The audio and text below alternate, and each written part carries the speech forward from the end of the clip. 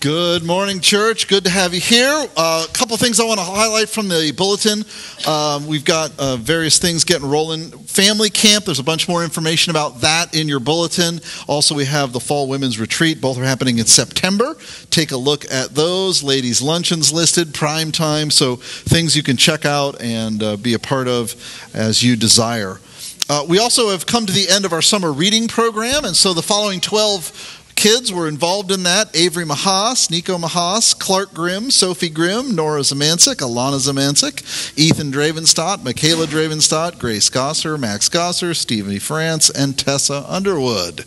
The winners of the gift cards were Nico Mahas, Alana Zamancic, and Sophia Grimm. So, congratulations to all of these kids who spent the summer doing a bunch of reading. Good job, kids. Yes. So let's pray together. Father, we thank you that you are our God and our Savior. You rescued us from our sin and you put us on a new path to live for you. Help us to live for you day by day, moment by moment, as we make decisions, as we spend time, as we live our lives. In Jesus' name, amen.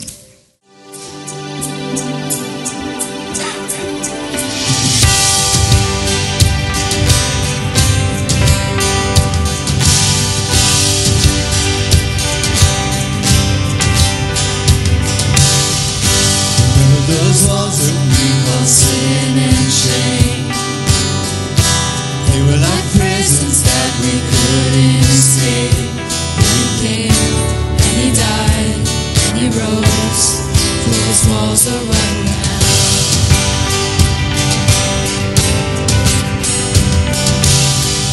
Remember those giants we called death and grave, they were like mountains that stood in our way.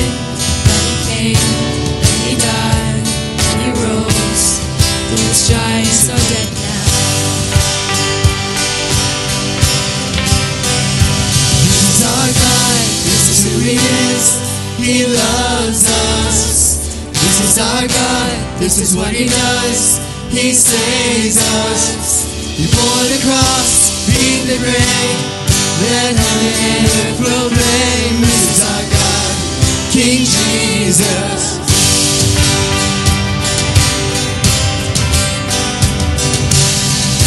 Remember that fear that took our breath away.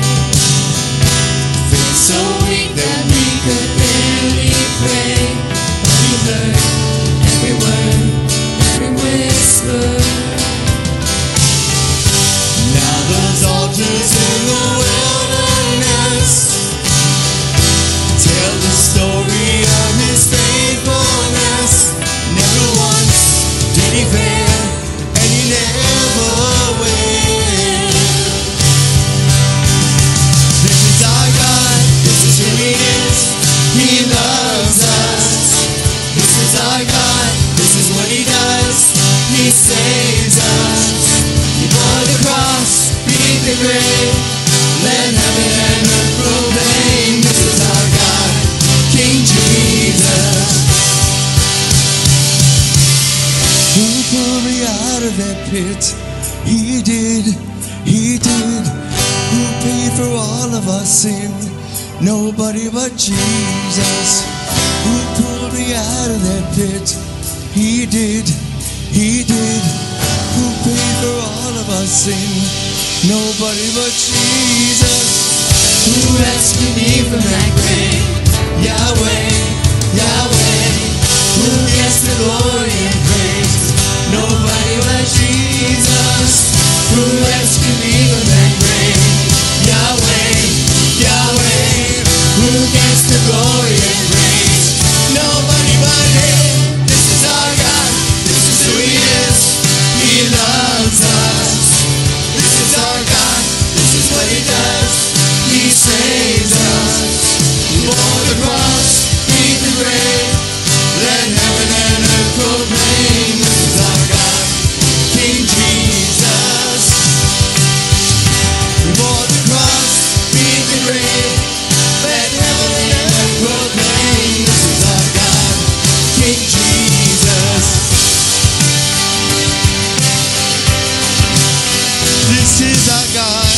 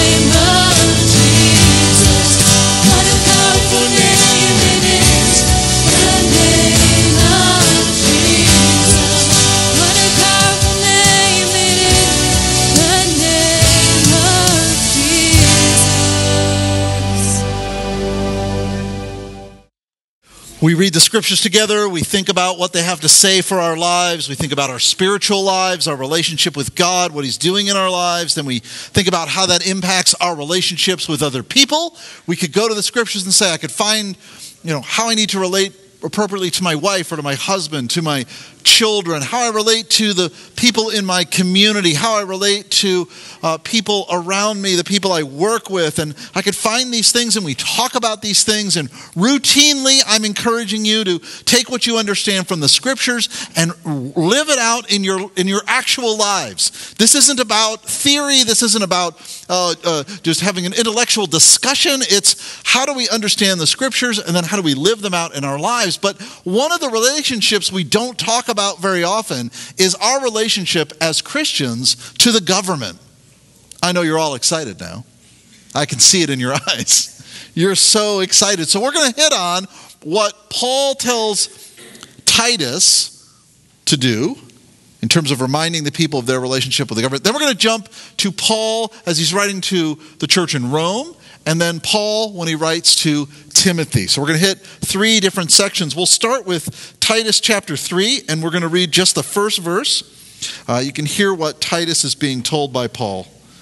Remind the people to be subject to rulers and authorities, to be obedient, to be ready to do whatever is good. So the first thing I want us to catch this morning is that our attitude should be an attitude of submission from Titus chapter 3. Here the focus of the conversation turns to our relationship with the government. He says, remind the people, probably letting us know that this isn't the first time that Paul's addressed this or addressed it through Titus to the people, but remind the people. One of the great storylines in the scriptures is the forgetfulness of the people of God. God does things and people forget. God tells them things and they forget. And when they forget, they act inappropriately or they don't carry faith. God met them in an amazing way in this moment and they forget about that and they try to fix it on their own in the next moment. And God says, remember what I did, right? Paul tells Titus, tell the people, remind them to be subject to the rulers. And I've reflected before on being in submission to, none of us like that. None of us enjoy that, at least initially. We want to rule our own lives. We say we want to be the captains of our own ship. We want to make our decisions and do what we want to do. And we don't like to be limited, especially by governmental authority. From the health department to traffic enforcement, we want to do things our way. But actually, that's not quite true. A little detail here that I think you'll understand and appreciate. I actually do want the government to be involved in bringing restraint and control on you all. Right? Just you all. So I'll give you a good example. You're late for an appointment and you look at your watch and you think, woof, I'm going to have to really hammer down to get there, get in your car, you take off. You're going 15 miles an hour over the speed limit. When you're in that situation, have you ever said to yourself, where are all the cops? We really need a cop here. Now somebody goes speeding by you. They're going 15 miles an hour over the speed limit, and you think that very thing, don't you? Where are all the police? We pay taxes. There should be someone here to stop this crazy guy driving down the road. I can't believe they're not here. So I want you to be subject to the rules. I just don't want to, right? You resonate with that? You understand what I mean? That's an indication. If you understand what I'm saying, that's an indication that you too don't want to submit to the authorities over you. It is and can be kind of our natural, and I will say, sinful approach to authority. We really don't want people to tell us what to do. We really don't want people to enforce any laws or rules. We just want to live the way we want to live. Paul's writing at a time where the government is not really in opposition to the church at this point. They really haven't started in on really a lot of persecution yet, as much as is coming. They don't really know that yet, but Paul is telling them in this time, you're to be in subject to the government and authorities over you. Jesus at one point gets confronted with this question as well, similar question. It's really a question meant to trap him. From Matthew 22, it says, then the Pharisees went out and laid plans to trap him in his words. Did you catch that? They laid plans to trap the creator of the universe in his words, like they're smarter than him. But what level of arrogance do we have here? They just really don't understand, but we're going to trap him. I'm going to come up with this scenario that Jesus can't figure out what to say. That's what they're doing. Okay, here they go. Teacher, they said, we know that you're a man of integrity and that you teach what is in accordance with God and the truth. You are not swayed by others because you pay no attention to who they are. Tell us then, what is your opinion? Is it right to pay imperial tax to Caesar or not? Now, how many of you wish Jesus said, no, don't pay taxes? Right? Especially you look at your pay stub, you look at it online, you're like, what? I thought I made this much, but I only get this much. What happened to this? And the answer is taxes. But Jesus, knowing their evil intent, said, you hypocrites, why are you trying to trap me? Show me the coin used to pay tax. They brought him the denarius, and he asked them, whose image is on this and whose inscription? They said, Caesar's. And Jesus said, as you know, so give back to Caesar what is Caesar's and give to God what is God's. Some in Jesus' day were looking for a revolutionary leader who would overthrow the government and establish a new government, but that's not what Jesus did.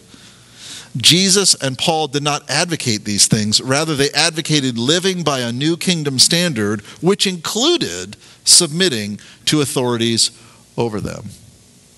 Now, I don't know if you've come across folks that would consider themselves sovereign citizens, or if you're familiar with this, but it's I wouldn't say it's a movement, it's a very loose category of people. They go under different names and have different folks they follow, but the general idea of a sovereign citizen is they believe that they are not under the authority of the United States government. I actually encountered I encountered their vehicle in a Lowe's parking lot here in Worcester one day. I pulled in, and as I'm used to doing, I'm checking out the pickup trucks, and I saw this one. It had a white license plate on it, and it said "Private" in black marker. It's like, I'm not familiar with the state of private, but whatever. Didn't think much of it. I actually took a picture of it because I was like, what is this? And then never did anything with it. Finally deleted it. Later on, I found out that they consider themselves a sovereign citizen. Here are the benefits of being a sovereign citizen. You don't pay any taxes. I know some of you are now trying to figure out, how do I sign up? You don't pay any registration fees. Right? Happy birthday. It's time to write a check to the Department of Motor Vehicles, right? For every car, truck, trailer, boat, canoe, kayak, horse. Thankfully not horses, sorry. Freaking Amber out. She's like, I haven't paid taxes on my horses. Yeah, you got to do that. Nobody likes that, right? So they don't pay taxes. They don't pay registrations. They don't even have driver's licenses. Think of all the money you would save. So that's the upside. The downside is 100% indefensible in court, and all of them get hammered when they finally get in front of a judge. Right. Because it's not true. Their pseudo-intellectual approach to government and what is right and all that, it doesn't fly, and so they get hammered in court. But the whole point is they believe they're not subject to authority. So you can watch YouTube videos of them being pulled over by the police. They won't have a license. They won't have registration. They'll refuse to get out of the car. They'll quote the Magna Carta, which the local police really don't care about the Magna Carta. And they often get carted over to the police station. So sovereign citizens, it's that group of people, tax evaders. We might sympathize with their position, but it's just illegal. And God doesn't call us to live in that way. Our default position in relationship to the government should be this attitude of submission. We may not like it at times, but that's what we're called to do as followers of Christ. All right, so we jump then from Titus to Romans chapter 13 because we're going to get actually the rationale for why we should live in submission to the government. And so the rationale is that God has given the authority to the governmental officials. So let me read for you a little bit of Romans 13, verse 5. Let everyone be subject to the governing authorities, for there is no authority except that which God has established. The authorities that exist have been established by God. Consequently, whoever rebels against the authority is rebelling against what God has instituted, and those who do so will bring judgment on themselves. For rulers hold no terror for those who do right, but for those who do wrong. Do you want to be free from the fear of the one who's in authority? Then do what is right, and you will be commended. For the one in authority is God's servant for your good. But if you do wrong, be afraid, for rulers do not bear the sword for no reason. They are God's servants, agents of wrath to bring punishment on the wrongdoer. Therefore, it is necessary to submit to authorities not only because of the possibility of punishment, but also as a matter of conscience. In this passage, Paul says basically the same thing that he told Titus. Thankfully, right? Consistent. He says we need to submit to the governing authorities, but he goes on to explain why. And the reason is God has established the government authorities to do his will, and he's given them the power of the sword, the ability to punish those who are wrongdoers. When we rebel against the government, we're rebelling against God's authority.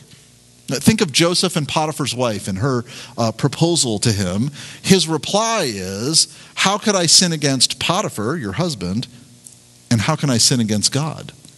Because all sin is ultimately against God. The sin you commit against your neighbor is a sin against your neighbor and against God. The sin that you commit against your coworker is not just against your coworker, but against God. And so when we don't submit to the governing authorities over us, we are not submitting to what God has put into place. There is, as Paul describes, a terror for those who disobey. The person who's not following the speed limit is very concerned about the little gray car that's in the median strip on 71 when we're heading south. The person going the speed limit doesn't care at all. And Paul says we should live with this peace about us because we're not violating the rulers. We're not putting ourselves in the position of getting caught doing something we shouldn't do. God has established the governments to do his will. Part of that is punishing those who do what is wrong. It is why we have such an elaborate criminal justice system in the United States. We don't fix problems amongst ourselves in this way. When they get to a certain level, the state takes over. Now, none of you, I assume, likes to pay taxes, right? Anyone here like to pay taxes? You're just thrilled. You can't wait to pay taxes. No one. Okay, we're on agreement. Okay. How many of you like to drive on roads that don't have huge potholes? I know some of you intentionally drive on roads with big potholes because you have four-wheel drive trucks and you like the adventure. The rest of us are glad not to. How many of you like it when you have a medical emergency or your house is on fire, people come who know what they're going to do to help you? Does that sound like a good idea? Well, like that? Yeah, I kind of like that too. Let's see, what else? Yeah, how many of you are glad we have a public education system? Yeah, okay. All of that comes from tax money. That's right. That's right. So all of these things are things that we receive. Although we don't like to think about it and we grumble against it, there's a lot of stuff going on. So we are supporting what God is up to in the midst of all of that. Paul says it's necessary to submit to these authorities, not only because of the possibility of punishment, it's that final verse in the section I read, but also because of our conscience. So we shouldn't just submit to the authority of the government and the government officials above us because we're worried we're going to get caught. Right, so again, speeding is just such an easy example. So I decide I'm going to drive really fast, but I look at my Waves app and I know there's no police ahead, right? Because people are helpfully reporting in where they are, right? You go back a couple generations, it's truckers talking about where Smokey Bear is on the road, which is a way to talk about the state police. I can speed for a while because they're not any till then, because they never move, by the way. You realize that? They never move. But anyway, right?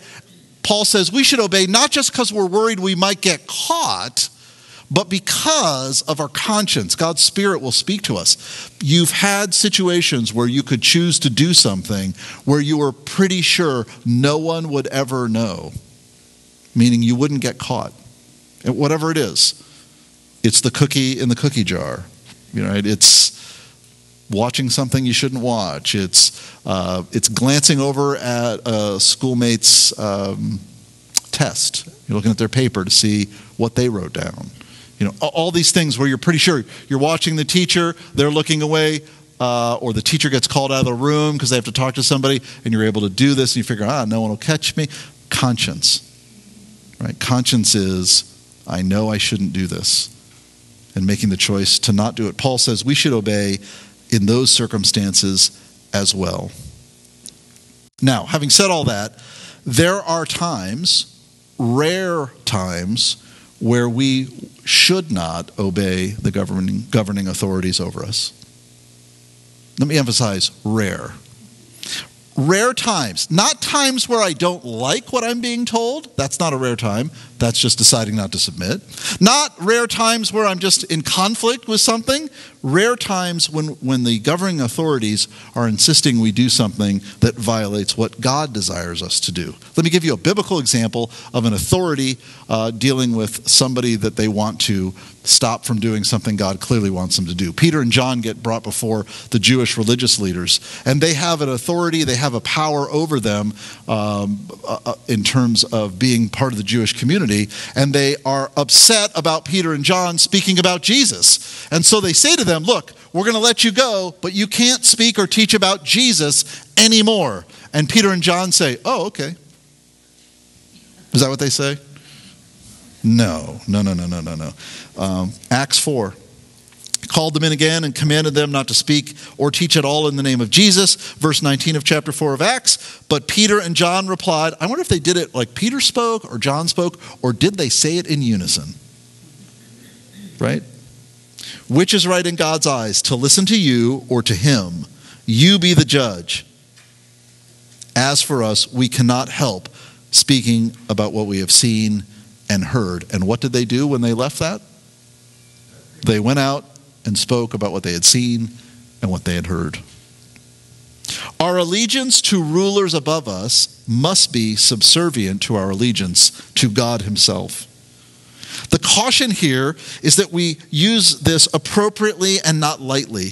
Again, if there's a law I don't like, that doesn't mean I get to say I'm not going to follow it. If there's a decree that I don't appreciate, it doesn't mean I don't have to follow it because I don't like it. Or I come up with some convoluted way to make it sound like it's God's will for me not to obey it. But there are rare times where the government is doing something that has to be stood against. We can look back in history. A man named Dietrich Bonhoeffer in World War II at the time was a German pastor.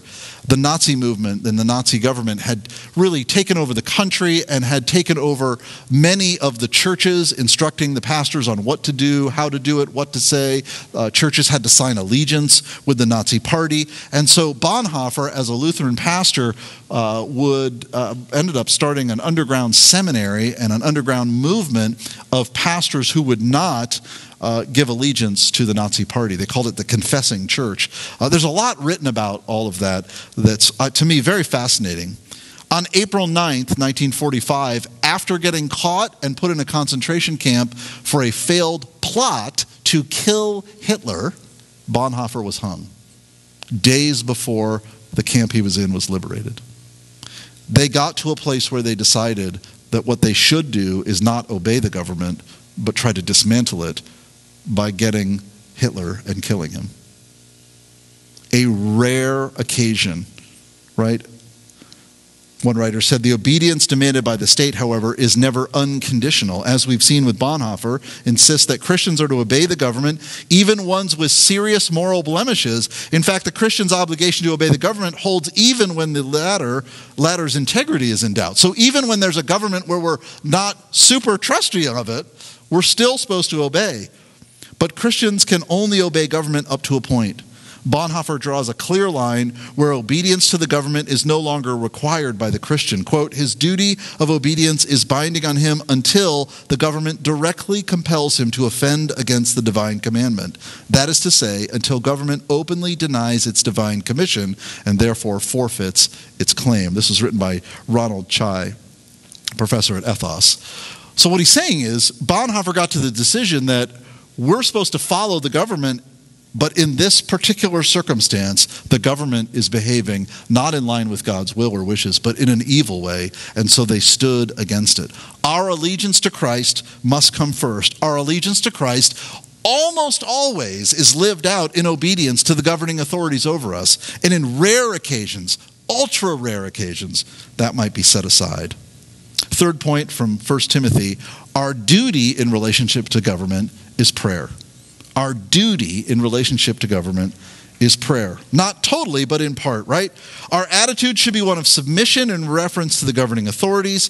But 1 Timothy 2 says, I urge then, first of all, that petitions, prayers, and intercessions and thanksgiving be made for all people, for kings and all those in authority, that we may live peaceful and quiet lives in all godliness and holiness. Now, if you want to get people fired up, talk to them about politics, right? I could start a fight in this room right now. I could say just a couple of words, and it would be like, woo! And all of a sudden, all the Christian godliness and grace would drain away from most of you, some of you, and it would be gloves on, baby, right? For all the debate, for all the discussion, for all the getting together with people who think just like me and talking about how all these other people are dumb and don't know what they're doing and horrible and whatever on either side. I don't care about that and stuff. For all of that, Paul says the duty of the Christian is to pray for those in authority over us. To pray for them. So, some people would say that the church should take a stance, meaning the church should align itself with one particular party in the U.S. political system. And other people would say, oh, no, you should align with this party. And someone else would say, no, you should align with this party. So what position should the church take? Paul would say the position the church should take in reference to governing authorities is a position of kneeling in prayer. That's our duty. That's our duty. For all our desires, for all our convictions, for all the ways in which we think it would really be great in our country if this passed, that passed, this didn't pass, this person got elected, this person didn't get elected, this person got ousted, this person disappeared forever, whatever your position is. In all of that, Paul says to Timothy, I want prayers and petitions for all people, governing authorities, rulers, kings, those people, top of the list. We should be praying for our government. Paul is, again, not writing at a time where the government is really a big problem for the church. Persecution isn't widespread. The church is very small and, in the government's eyes, somewhat insignificant, although that's going to shift.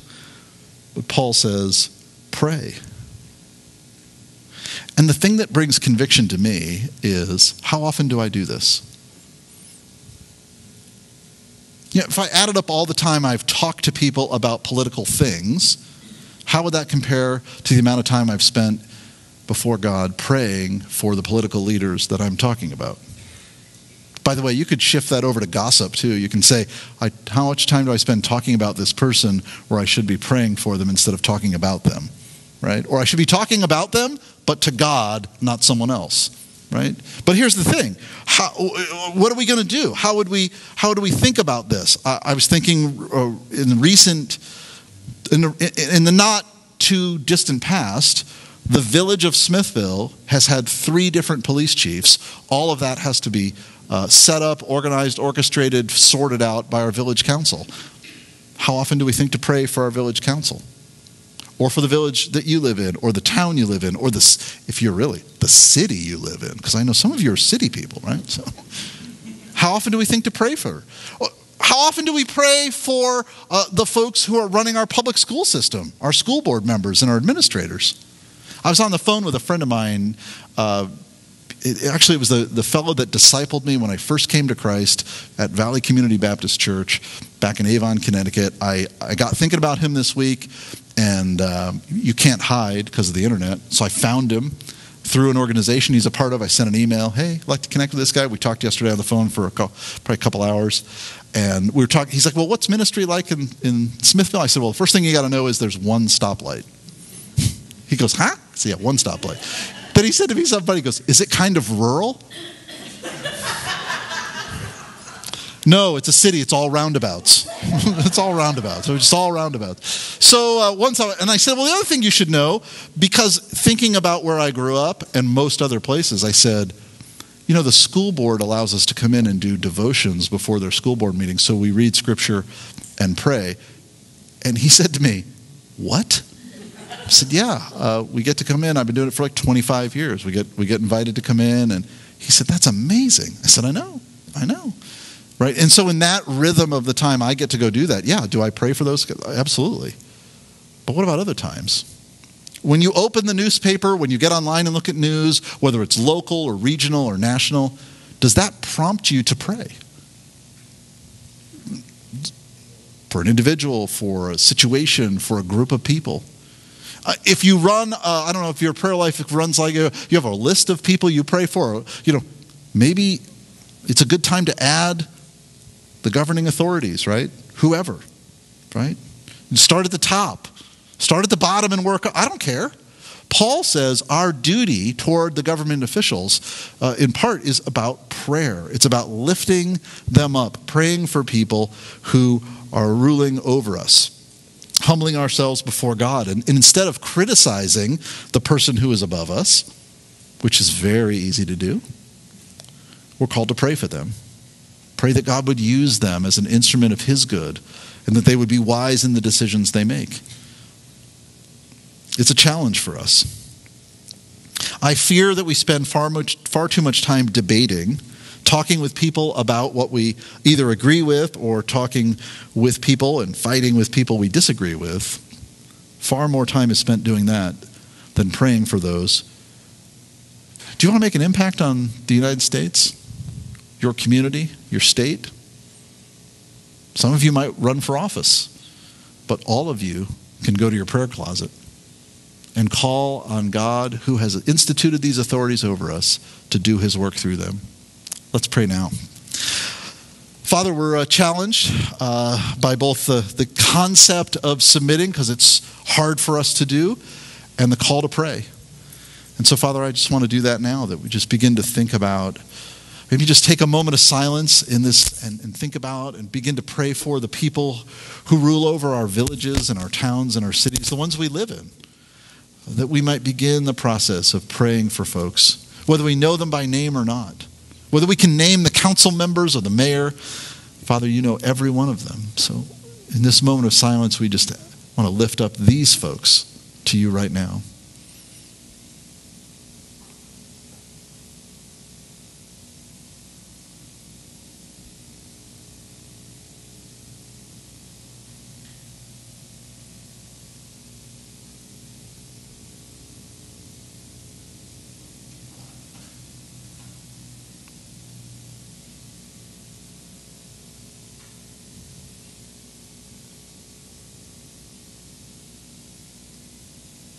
And Father, we think about the state government, the state we live in here in Ohio. We, again, may not know very many names of the people that serve our state, but we want to take a moment and just pray for the state government.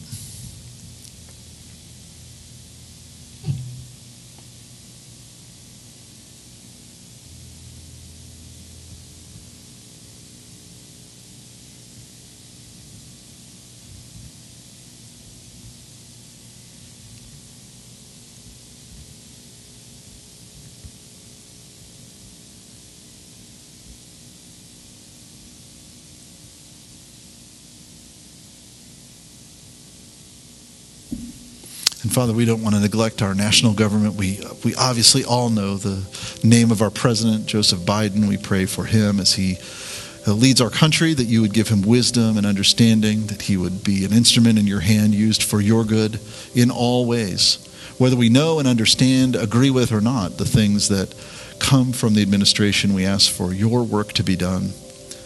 Lord, help us to live in submission to the rulers over us, and help us to regularly be reminded to lift them up in prayer as we're encountering news or stories or whatever's going on, that we would be moving to our needs and lifting up the people who rule this world and this country, Father. And we'll give you the praise and the glory as you answer our prayers and you move in mighty and powerful ways. In Jesus' name, amen.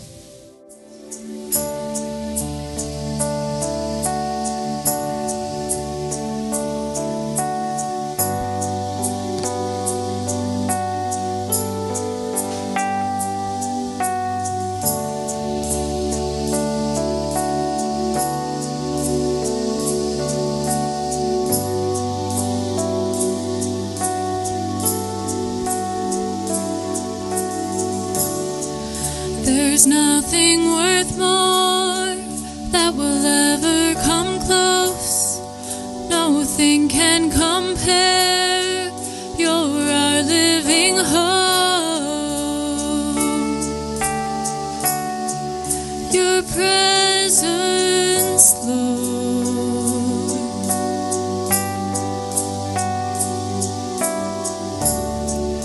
I've tasted and seen of the sweetest of loves, when my heart becomes free and my shame is undone.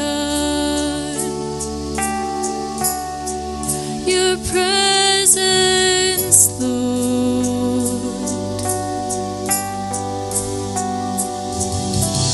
Holy Spirit, you are welcome here. Come flood this place and fill the atmosphere.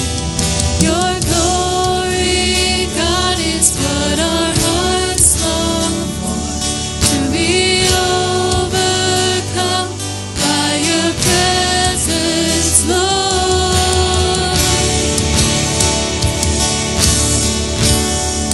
Your presence, Lord.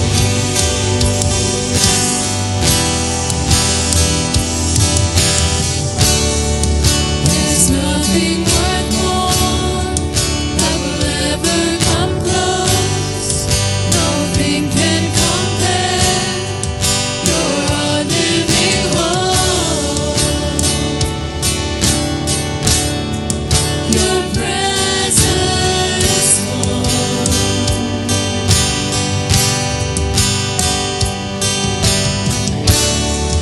I've tasted and seen of the sweetest of loves, when my heart becomes free and my shame is undone. Your presence, Lord.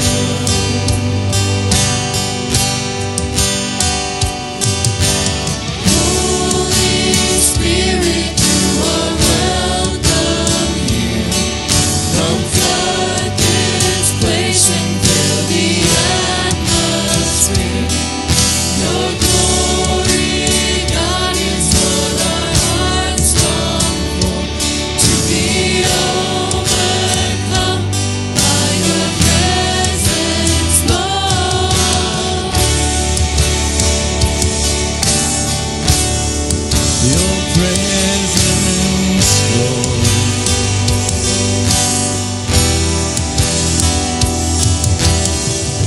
Let us become more aware of your presence. Let us experience the glory of your goodness. Let us become more aware of your presence. Let us experience the glory of your goodness. Let us become more aware of your presence. Let us experience the glory of your goodness.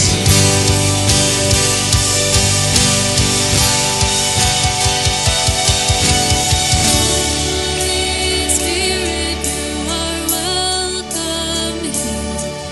Come flood this place and fill the atmosphere. Your glory, God, is what our hearts long for, to be overcome by your presence, Lord. Holy Spirit, you are welcome here. Come flood this place and fill the atmosphere. Your glory, God, is what our hearts long for, to be overcome by your presence, Lord.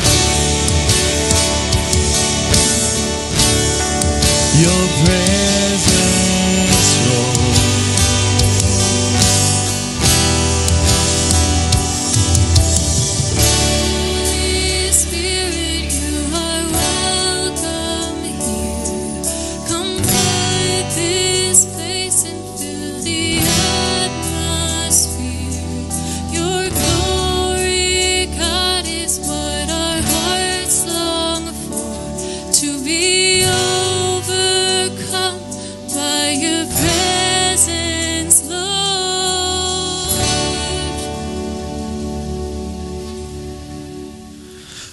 Father, it's so good to be in your house, in your presence.